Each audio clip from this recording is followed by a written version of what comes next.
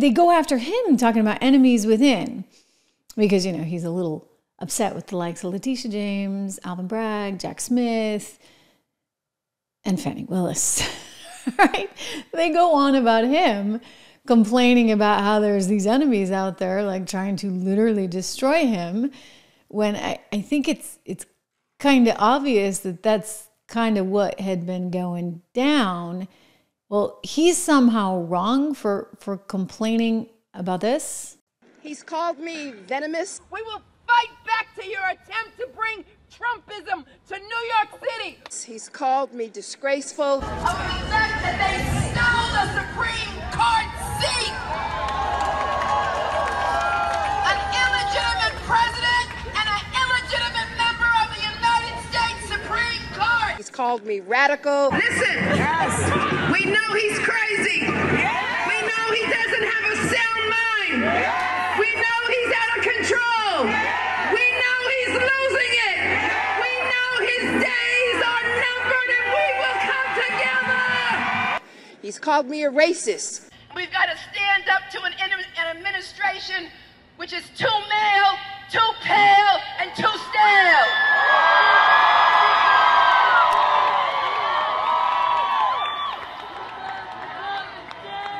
Too male, too pale, and too stale. Okay, so who's the one that's divisive here? Really and truly. And why is he getting tarred and feathered, so to speak, for daring to say that there are people like that lady you just saw who's about to get her case thrown out of court with the New York Court of Appeals?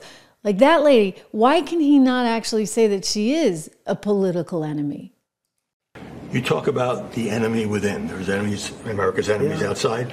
The enemy within is a pretty ominous phrase if you're talking about other Americans. I think it's accurate. I mean, I think it's accurate. Who are you talking about? And, the enemy? you know, I heard that. They say, oh, the enemy. On the outside, you have Russia, you have China, you have a lot of different groups. If you have a smart president, they can be easily handled. I handled them. We had no wars. We had no wars. The only thing I had was ISIS, and I defeated them in like record time. They were gone. But I started no wars. The outside people, the so-called enemies, if they're enemies, and they might not be enemies, if you have a smart president, they can be handled. But when you have people investigating my campaign, when you have people, you know, they spied on my campaign, how you understand that. That's been proven. But they spy on your campaign. The Russia hoax was all made up, and now it's acknowledged that it was made up. All of these different things. You have the 51 different agents saying it was from Russia, and now they all say it wasn't from Russia. Okay, so we were lying. Many other things, many. I could go, you just don't have enough time. But what they've done is so terrible. Who's ever heard of anything like this? Adam Shifty Schiff, he's a crooked guy. He's a crooked politician, 100%. And he's going to be a senator now. Can you believe it? But again, he's a political opponent of yours, he's not, an enemy. No, of course he's an enemy. He's an enemy.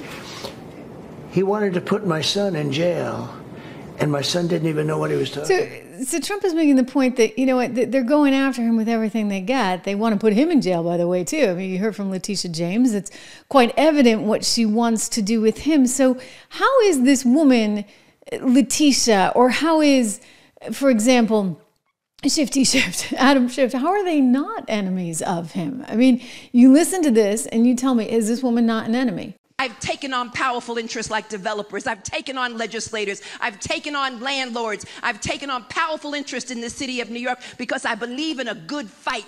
And right now, what we need is someone who understands that you should not be afraid, not be fearful of Donald Trump. We should take him down. We should sue him all the way to bankruptcy. We should investigate his business interests. We should investigate his business holdings. We should investigate whether or not why he was once in debt and now in a position to purchase all of this property. We can do that because I've been trained to do that, and I will do that at the same time knowing the Office of Attorney General and its powers and its responsibilities. Okay, so again, how is she not a political enemy of sorts? They want to take him down, okay? And now they're accusing him of doing exactly what they've wanted to do to him all along. And then the crazy thing is, when he's pushed on this and he's like, okay, so are you going to try and lock them up? His answer is, and he's told me this personally, by the way, guys, as it relates to Hillary Clinton, his answer is no. I think they're unethical, but who knows? I want to drill down on this question of retribution because against your political opponents, because you've had opportunities to walk that back. And my question is this: are you prepared to say now that you will not use law enforcement to punish or prosecute your political opponents? Excuse me. That's what they're using on me. Okay, so your stance is that they started before you start this. Yeah, I got it. Howie, that's what they're using on me.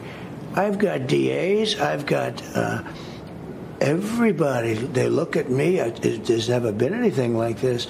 The biggest case was the one down in Florida, and I beat it 100%. I won the case because we had number one, a brilliant judge, and a judge that moved rather rapidly, and I won the case. By the way, Biden had almost the same case, but he didn't have the Presidential Records Act because he wasn't the president. Just to finish. And he got off on the basis that he's incompetent, essentially that he's incompetent. And it was a strange ruling because they said, number one, he's incompetent, so he's not going to be, but the prosecutor actually said he's guilty. Okay. But he's incompetent. So you've heard that sound before if you watch this show regularly. I've been playing it a lot because it's just mind-boggling how they can try and twist and invert everything.